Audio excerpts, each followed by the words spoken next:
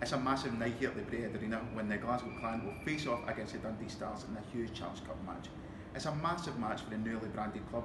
I spoke to the Glasgow Clan's business development manager, Jerry McLaughlin, about the importance of a successful team on the ice. But tonight's an absolute must-win game, and it's things like this that are little indicators of the change in the team. So getting a good team out on the ice drags the fans back in, and people have shown great support for this team in terms of buying, season tickets. They've already got them, but they have to buy an extra ticket for these Challenge Cup games, and they've done that. I mean, you've seen it for that Fife game, almost a sellout. I think there's only like 40 tickets left in the building.